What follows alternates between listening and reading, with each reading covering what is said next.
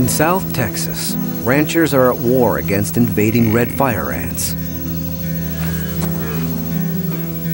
They've tried to introduce the ant's natural enemy in hopes of controlling the menace.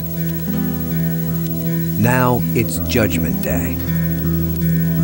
Maggots have killed the Trojan ants, completing their transformation.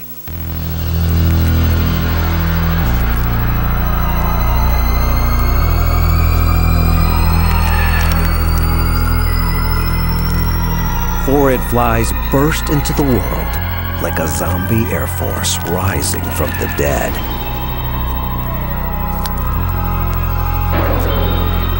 These newborn flies will take the battle for Bee County to the fire ants on their turf. Once their wings harden, the flies head for the mineral ant nest. They have only days to live. Not much time to wage a war. When the ants see Phorid flies, they panic.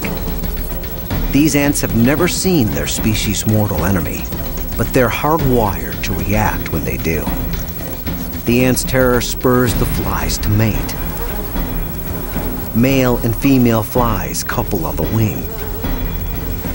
Then, each fertilized female locks onto an ant and attacks.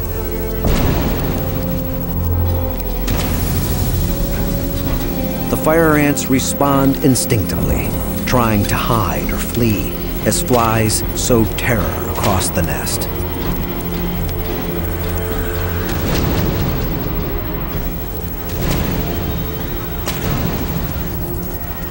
Female flies alight, each time slamming an egg into an ant's thorax.